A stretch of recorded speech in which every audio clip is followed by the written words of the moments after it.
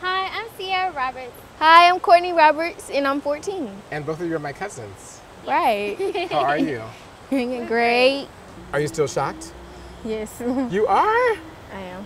You're still shocked? Yes, I have to get used to it. Yeah, I have to get used to it. What is it? Is it seriously, is it just the breast or is it everything? It's just the breast. It's just that. Nothing else. So the makeup didn't bother you? Yes. The dresses, that didn't shock you? No, it didn't. The breast shocked you? The breast shocked me. And plus, I mean, you went in from hub, and I was like, I don't know. it feel different. It So feel very different. But Now you have to start naming your breasts like me.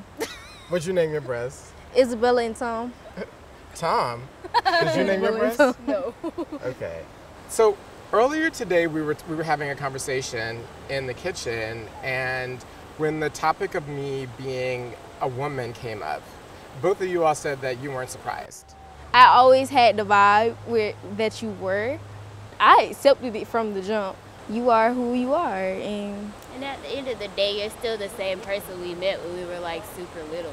So Right. it didn't change anything for us. Right. And we're glad that we got to see you become who you are. So when you heard that I was transitioning, what questions did you have? I knew about it. I already knew about it. How did y'all know about it? It's on Instagram. When I saw the post of you changing your gender, you changed all that with all the documents, I was really like, transgender people are people. They're humans. And right, they're humans. They're equal to. And people think that you're supposed to be masculine, or you're supposed to be feminine, or you're supposed to like women, or you're supposed to like men. And that's the part that causes controversy. You said that sort of the transition helped you have courage to come out. Right. How so? Seeing you, I told my friend about it, and she was like, you should come out because it's probably the best time. And my mom was like, I guess she was trying to scare her. She fussed at me about it. She was like, I don't want you to be this way. She started crying out of nowhere. She was like, I always thought that you would be like a white picket fence. It's okay. My mom thought it would be like that her daughter would get married to a man at that time, but I had to go to therapy because I didn't want my mom to feel that way.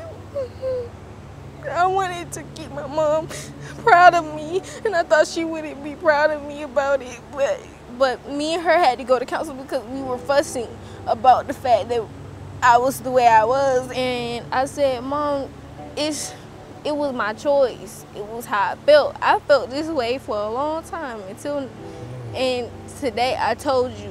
What's the importance, you think, of family in helping, support people who are trans or LGBTQ? Nobody can change who you are. God made you, and you're a beautiful creation. Don't build somebody else's future. It's the other person's choice to be the way that they are. My sister didn't judge me, did you? She didn't judge me about what was happening because I feel like siblings would listen more than a parent. Well, thank you for taking the time to talk. I think that there's a lot that people can learn from just listening to you all. Thank you.